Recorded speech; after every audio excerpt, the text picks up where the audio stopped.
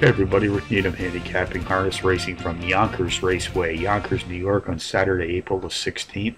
This is my dayatthetrack.com harness race of the day. Let's take a look at race 4 tonight, folks, 8:10 p.m. Eastern Post Time. It's an open handicap with trotters racing for a purse of $40,000. Contenders number 5, Milady's Monet, number 4, DW's NY Yank, number 3, ... and number 2, Tober.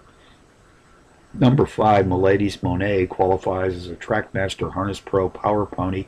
It's both the overall speed and class profile leader in this trotting field tonight. He's coming off back-to-back power run wins in his last 2 outings. Goes to the rolling gate this evening with the skills of driver Jason Bartlett in his bike. The last 12 months here at Yonkers, Bartlett's recorded a stellar .351 universal driver's rating, easily the top UDR in this field this evening.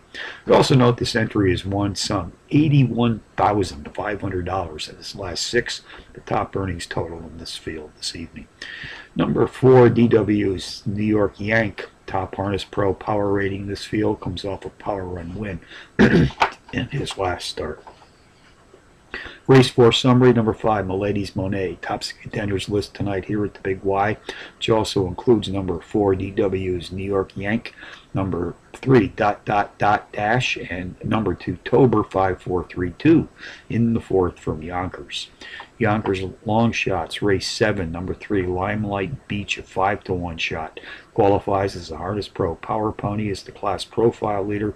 Comes off back-to-back power run board hits in his last 2 starts.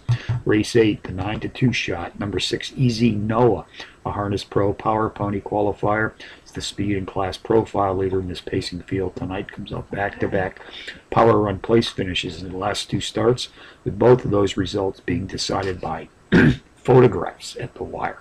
So from Yonkers on a Saturday night, Rick Needham from dayatthetrack.com, reminding you as always to please bet with your head, not over it.